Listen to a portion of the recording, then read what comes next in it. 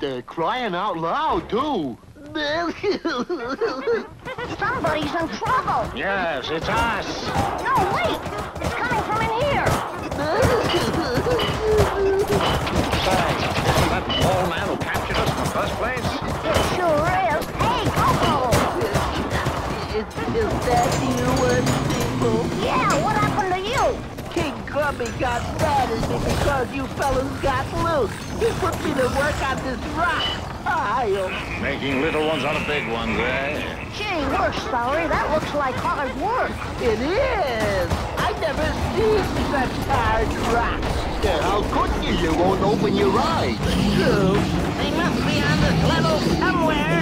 Hurry up. It's the king and the fellas with the spears. Well, it's been nice chatting with you, Gobo, but I'm afraid we Uncle War, we can't leave Go-Go like this. We could try. But it's our fault he's in trouble. Oh, very well. Old Rick grabbed the ball and chain. They're right, Professor. Well, Fillmore lifted the heavy ball and chain, and the happy mole man dashed out with our friend. Not this way. They've got this end of the tunnel blocked. Yeah, they got this game blocked, too. Well, this is it. I want to say it's been swell working with you fellas. But just a minute. You forget I'm a mole, people. So you're going to cop out on us, are you? No, I'm going to dig out instead.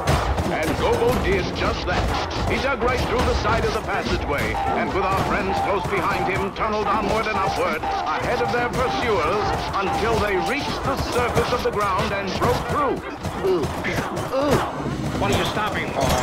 ooh. The sunshine, even with my eyes closed, is too bright. Well, here, quick. Put on these dark glasses. That's better. Us moles they can't stand bright light. It was true, for when King Glubby reached the surface after them, Oh, it's too bright. Too bright. Turn it off. Back, go back. and the mole folks fell back in confusion. Yes, a hole which they quickly filled from the bottom up. Well, fellas, I guess we're safe. A good guess. They were.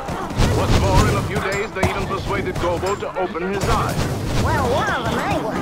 And he liked what he saw. My goodness. Everybody is in living color. Reach the rock pile, eh, Gobo? Oh, yes, they were terribly hard.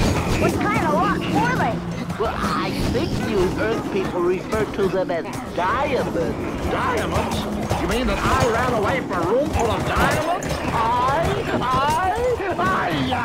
And your phony diamond mine was real after all. And so a short time later, a solitary figure was seen digging on a vacant lot. Must be around here somewhere. Oh, King Glubby, where are you? There's nobody feels more foolish than a fool who gets cold. Yeah, isn't that the living end?